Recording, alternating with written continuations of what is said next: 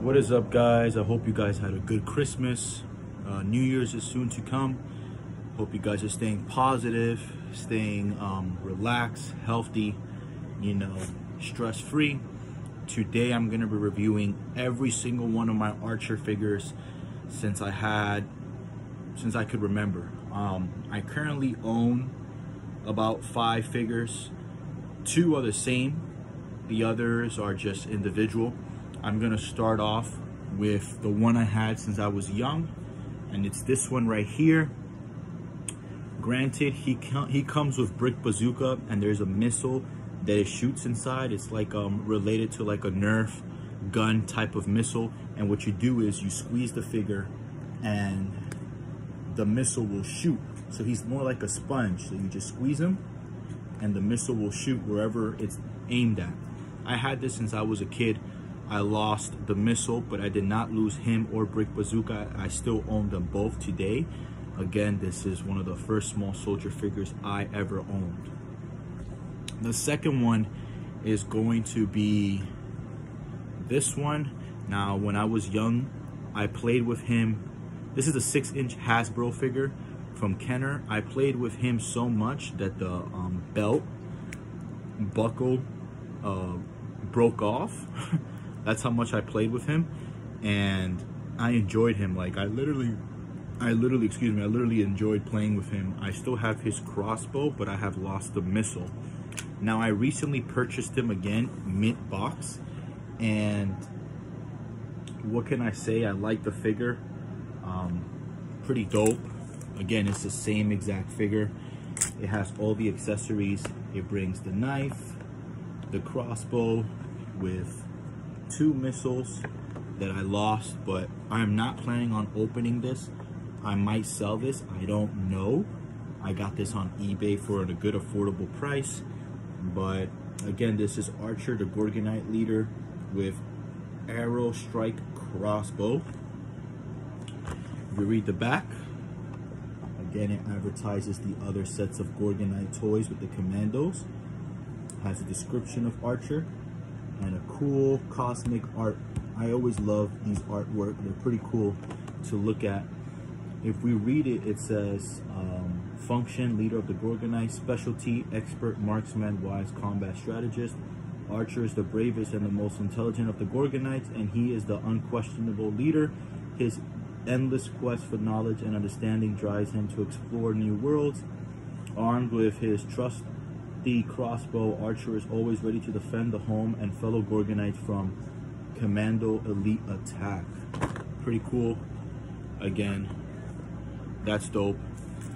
The third figure I own is Battle Damage Archer. This is not Battle Damage Archer's weapon. It is Chip Hazard's Battle Damage weapon. I just put it in his hand because I've lost the crossbow, which is connected to his arm here, and he shoots.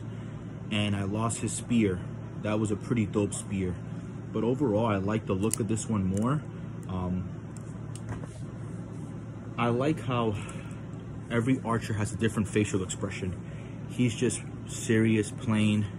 This one is like ready to kill you. That face looks crazy, like he's just ready to fight. And then they have the